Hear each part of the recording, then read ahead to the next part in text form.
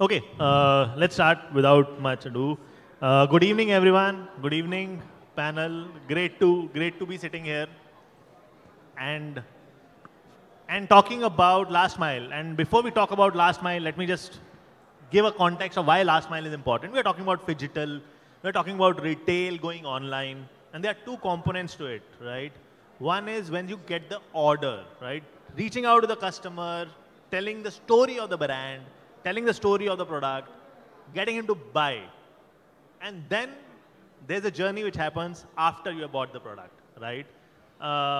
Which the marketplaces over years have perfected, right? You shop on an Amazon, the delivery experience is great. The shopping experience, I'll still go on Varamoda to shop there or Jack and Jones to shop there. I find it very tough to find Jack and Jones on Amazon because of the clutter on customer experience being so much. But the delivery experience on an Amazon is, great, faster options, etc., etc.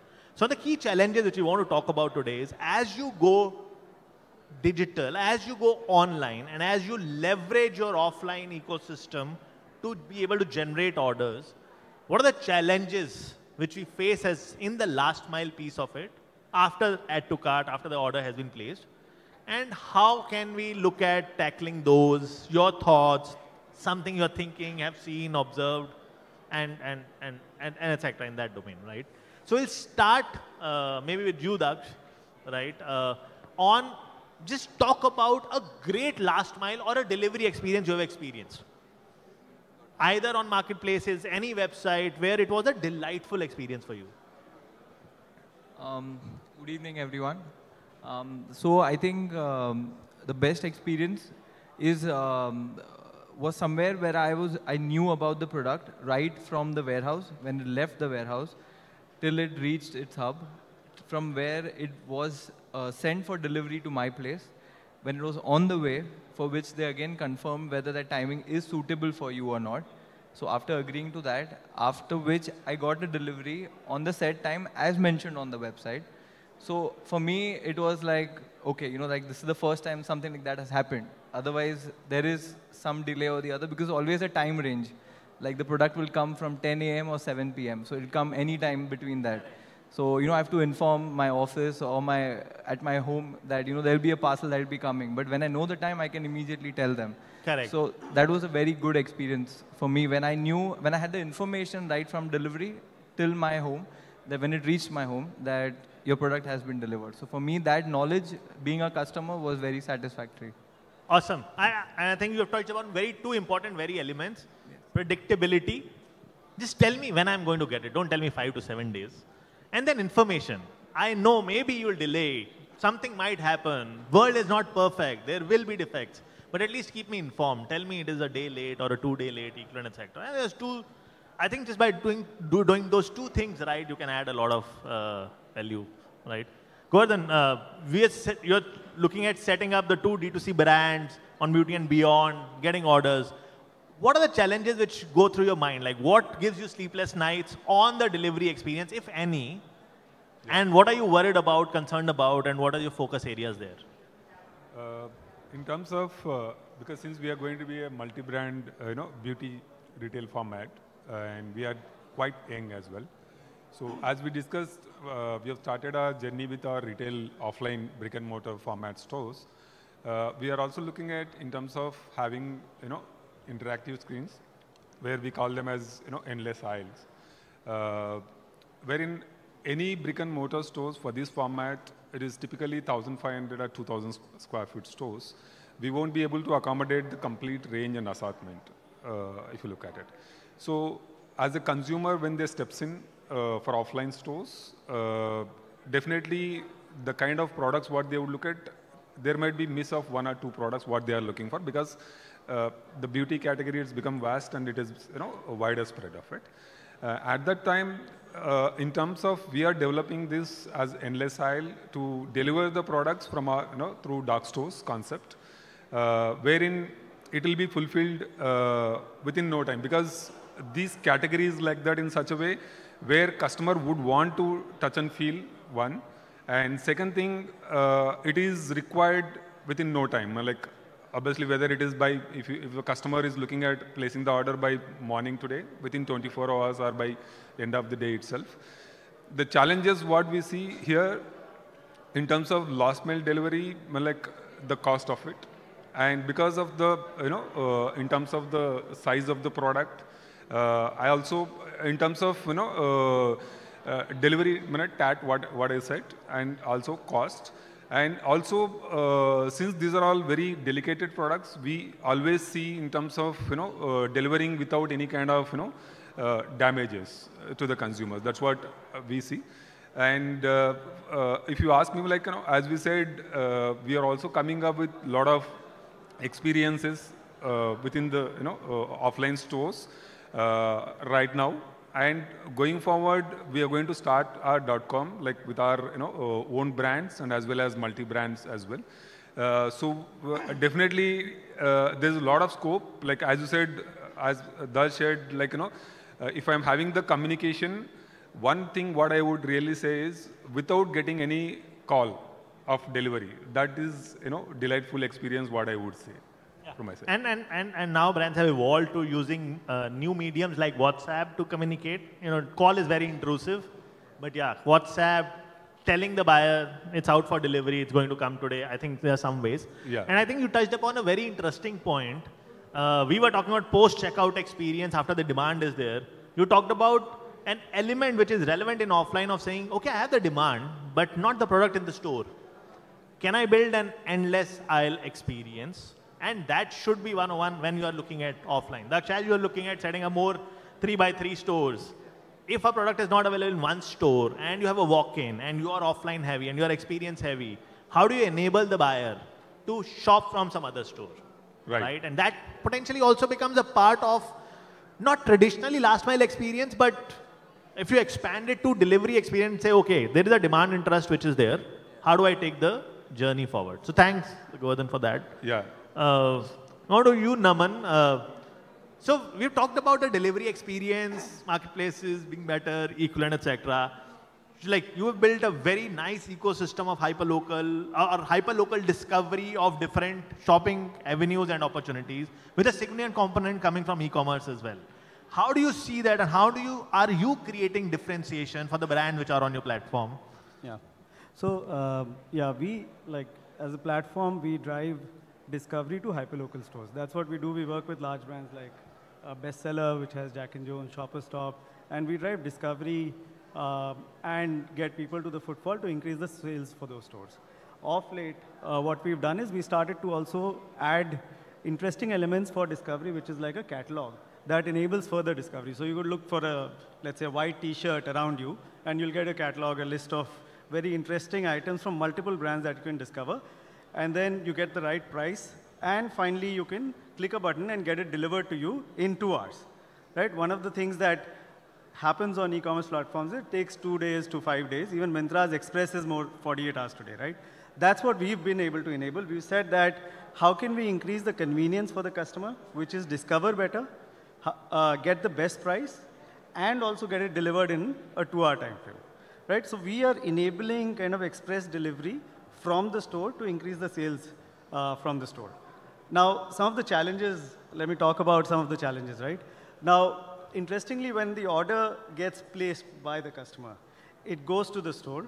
At times, the product's not available in the store. The SKU either wasn't available, not updated, or it is possible that someone's bought it in the meantime, right? So we'd hop the order, we'd created solutions, but at times, it's just not available.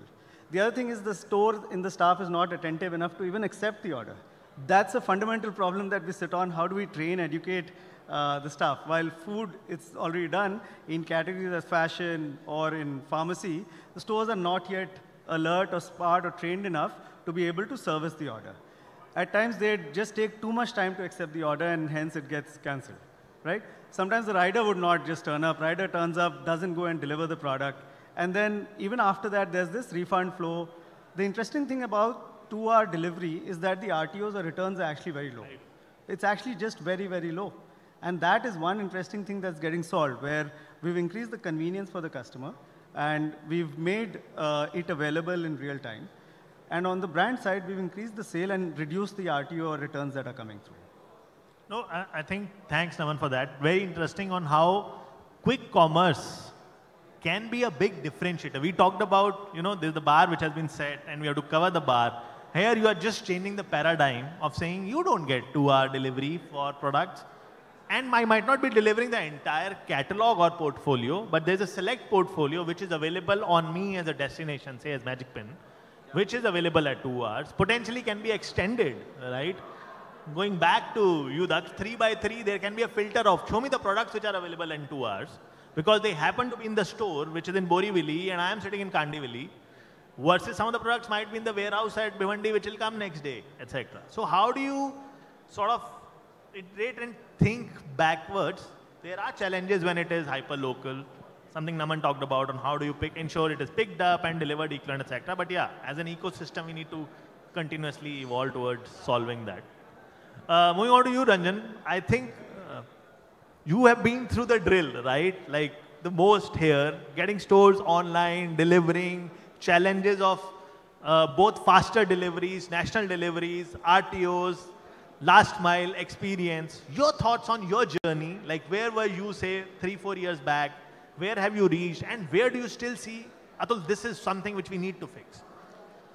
Yeah, thanks, Atul. So I think 4 years back, we weren't doing omni-channel. We were not doing endless aisle. We were only selling offline and online. So they were only two channels who existed, and I wouldn't even say coexisted. So because they worked in their independent silos of independent inventories, inventory fulfillment logics, and everything else. Last 4 years, what has happened is, which used to be one of the most abused term, omni-channel, that has become a reality. We all used to come and laugh and say, yeah, we're talking so much about omni-channel. Is anybody going to pay for omni-channel? Is anybody going to invest into omni-channel, saying, and the biggest challenge was, will the store let go that merchandise which was there, which they thought that they were in the best position to be able to sell to their customers? Because that was a big mind shift which was needed from a store's perspective, to be able to train the store and tell them, hey, you need to let this inventory go. Even if it's not there with you, you will still be able to service a customer, because you might find an inventory which is lying in some other store, in a distribution center, in some other channel, which you still might be able to fulfill. That mindset has changed to a great extent. That learning has come in from a store's perspective. The other big change that has happened in the last few years is about being able to make that same inventory available to multiple places. So when I say multiple places, I could have had an inventory available for, say, my online as a channel. Within online, Myntra as a partner, Amazon as a partner, and so on and so forth. Then that silos got broken down into making the inventory available for online, for offline, and all of that. Further, that got reduced in terms of making one single view of the inventory across your chain, and that much more power we were able to deliver in terms of making the inventory available across channels, across distribution centers, for anyone. And then the game changed in terms of saying you can't hoard inventory. Inventory doesn't belong to anyone. It is the survival of the fittest. Whoever sells first will get the merchandise. Wherever the customer is the king. The customer decides to buy from whichever channel, from whichever medium he wants to do, and we will ensure that we deliver that inventory to him. Then the biggest problem started coming in again once we were able to fix this, was in terms of saying we've solved the inventory problem, we've solved the visibility problem. How do I manage the experience, post-purchase experience? That became the key, because there were so many players who were in that game, and there were so many systems, so many people. A store was involved, a distribution center was involved, a logistic partner was involved. There are so many tech partners who were involved. How to get that right? How to bring in a transparency and a visibility to the consumer to be able to tell him through his preferred channel. Most important thing is, it's not about sending him an email or in a message. SMS, you don't decide that. Let the customer decide which is the most convenient channel for him to get that information. We were just, I just heard people talking about WhatsApp. Yes, I agree. WhatsApp is one of the most accepted channel for communication. But you also need to be aware that there are a lot of repercussions of not using it rightly. Of not being able to handle those channels well, you might end up having a great risk of being labeled as a spam. So you also need to be available from a service, and it's so much more overwhelming to be able to say there are so many channels that's available, and I can be able to deliver the experience to a consumer over different channels and create so many more sales channels, so many more communication channels. But that's the key in terms of being able to handle all of them. And the big piece is about tying them all together to be able to give that experience. Faster delivery is definitely an ask from a consumer. But I don't think each and every customer is willing or asking for a very faster delivery. Some customers are used to getting that delivery in 2 days, 3 days as well, and they're okay with it. So you need to filter out, because there's a cost to doing a faster delivery. There's a cost to building all of this logic and be able to manage that customer expectation in terms of saying how quickly does the customer needs. Then the other big piece is about the post-purchase and the post-delivery. If the customer did not take the RTO piece, how do you solve for the RTO? That's another aspect that you need to solve for, because India is a unique country and you have COD. The consumer has such a strong power in his hand, he could just go and place an order on one of the channels and choose the option of COD or pay on delivery, and he might choose not to take the product. How do you handle that? How do you minimize that? Because there's a huge cost in terms of being able to deliver that. So you have to optimize that, because the unit economics measure has to come in. You have to bring in a unit efficiency. Until and unless you do that, you will not make money in this business, because there are so many touch points and so many partners involved. So I think there are a lot of problems which have got solved. We are still in the process of solving many more problems in terms of being able to personalize the experience for a consumer, to the unit of one again. So because again, I'm saying unit economics for one, it was important. Now it is about creating that experience of to the unit of one is more important, because every customer is different. How do you create a different experience for every customer on the channel in which he wants to engage with you, at which he wants to discover you, and then in the way you want to communicate to him in terms of your whole post-purchase behavior and even post that. No, thanks for that, Ranjan. I think a few very interesting points. One was in offline, democratizing inventory. We are saying there is no one who has a claim on that inventory. Whoever can sell it, but that's easier said than done. You need the systems to be able to do that, right? You need to bring in a common view of inventory where everyone can pull in, have the right mindset, a store owner not feeling, oh, my inventory is going in an online channel. I think that's important. I think the post-checkout experience, I'll keep reaffirming at the cost of sounding like a sales pitch.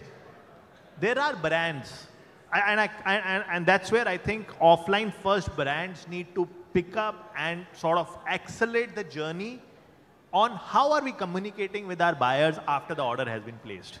I was telling this to Naman, to a D2C brand, when I pitch my post-checkout experience solutions, the conversation is about, you are doing these 6 things, I can do the 7th, right? And the question is on, okay, what is the delta between the 6th and the 7th?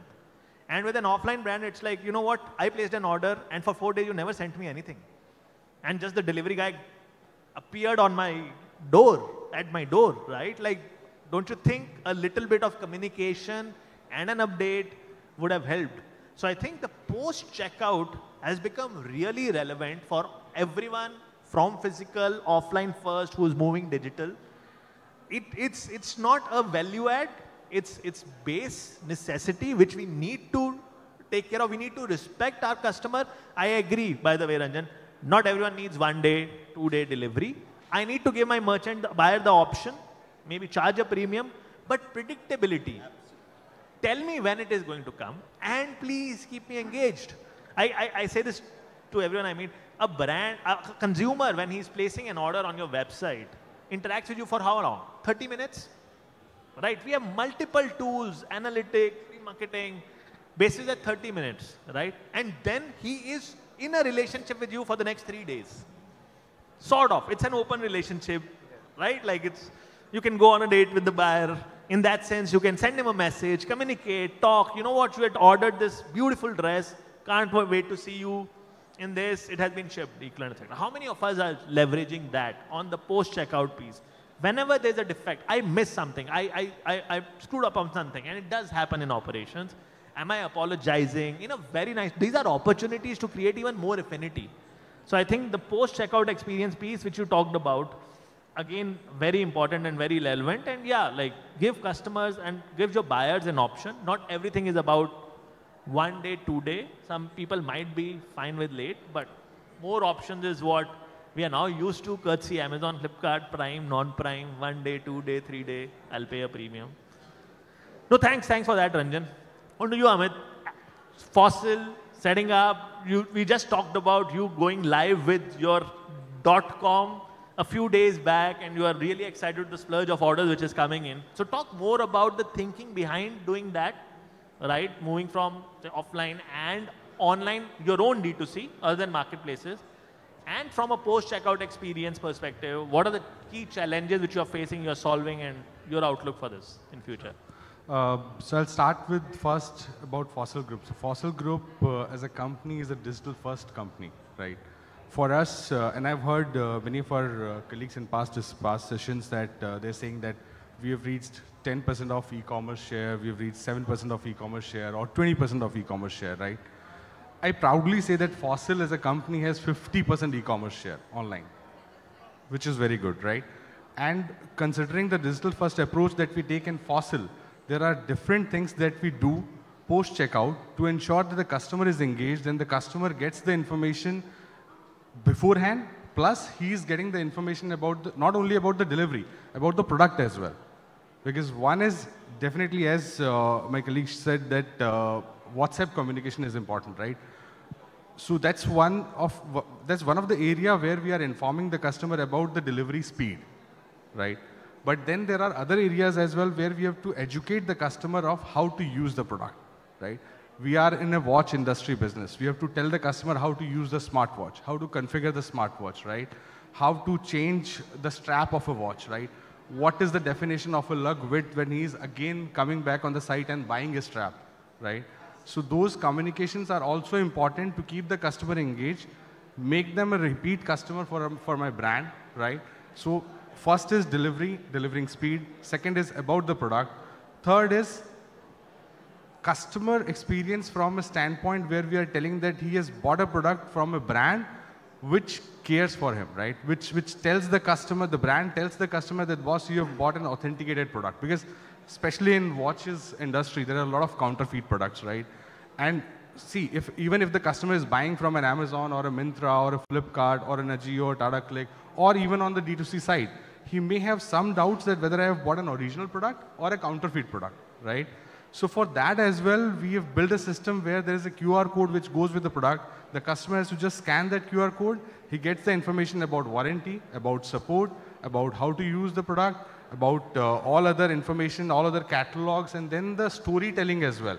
Not only about the product that he bought, we also pitch the product with some additional upselling and cross-selling opportunities. That, boss, you can use this silicone strap with this watch, right? This mesh strap with this watch, right? So that's the kind of communication that we share with the customer.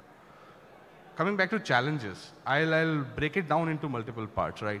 So the challenge, and especially talking from multiple angles, when I say multiple angles, I'll start from a brand perspective, right? From a brand perspective, the first and foremost challenge is pricing. Because when you talk about delivering speed from a customer angle, the brand has to absorb the cost of the delivering speed as well, right? So that's the first challenge that we face, pricing. Second challenge that we face is delivery speed, because it's a hyper-local, it's a quick commerce market now. Everybody wants delivery in 2 hours, right? People in China watching a live streaming show and they want the delivery in next 2 hours, right? People in Korea follows a herd community, right? One live streamer tells about one Emporio Armani watch, and there's like a lot of customers, a lot of visitors on that live streaming site who are going to buy that watch, right? Now, for us, delivery speed is also important, right? From a customer standpoint. Third is from a partner standpoint, because of the store network, right? It's also important that we consider the load sharing as well. Because if I keep on allocating all my orders to one of the store in Indranagar, my other store is actually sitting free idle, right? And those guys, the pickers and packers in the store, right? They are overburdened, right? The capacity is actually, we are eating up their capacity, right? The other angles that comes into mind is that from a brand perspective again, and from a customer perspective, it's a joint platform where we say that single view of inventory, right? Because inventory is very crucial. Flipkart gives an opportunity to combine all the stores and then show one real-time inventory, right? Or maybe a real-time inventory with a buffer, right? But Amazon operates differently. They ask us, they allow all the sellers to act as an individual, all the stores as an individual seller, right? Similarly, on our D2C platform, we are showing one single view of inventory from all stores, right? So that is a challenge actually, because we have to combine the inventory, we have to consider the buffer as well, and then we have to populate the inventory on these sites just to avoid that out of stock situation. RTO will come once we start delivering the order, but the first situation is out of stock where I'm losing business from the brand side, right? Then probably after this, then communication is again the fifth challenge that we face, right? So these are the kind of things that from a brand perspective, I feel that are actually important from a communication standpoint and the challenges that we face in the industry. Thanks, Amit. I think you brought alive a very good, I think, global perspective, because you're looking at APAC and you talked about what's happening in Korea, where like on live streaming, 10,000 orders coming at one go in 2 minutes. And even if you want to deliver it in 2 hours and you have a promise, how do you do that? Interesting challenge. I think as we see that evolve in India, if we have something similar coming in, we'll also have to look at how do we solve that part of the equation. And the other one, I think, even we haven't talked about it, is even my definition of post-checkout experience stops when the product is delivered, right? And I hear Amit say, oh, it didn't stop there. You know, the buyer got a product.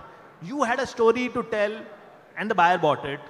You kept him engaged, but now it is the actual proof of what's happening to the product, right? Like just talk to the buyer, tell him more about the product, participate in their discovery of discovering the product, engage them. I think that's another element. And one of the things I want to talk about is when we say last mile, right? It is not about only shipping. Yeah, it does sound like shipping. When you say last mile, it's not about moving a product from point A to point B, right? That we have been doing for ages. Like we have done it for the last 30 years. A good experience, a good delivery experience has a critical component of what was the customer engagement with the brand and the different facets of the product moving from point A to point B, right from showing the promise on the detail page. When am I going to get it? Give me a definitive promise. 5 to 10 days is passing. Like I can on my website put 5 to 10 days even when I'm packing it 2 days later versus Ranjan getting it packed the next day, right? There's a difference. So show me predictable, show me a faster promise, keep me engaged. That's an opportunity for you to date me, keep me like involved with your brand, and even after the delivery, keep it involved. I already see multiple timeout messages. So thanks a lot for the panel. I think we started from when we have covered very diverse topics. Hopefully it was useful for everyone. Thanks a lot to the panel, and thank you everyone for listening in. Thanks. Thank you.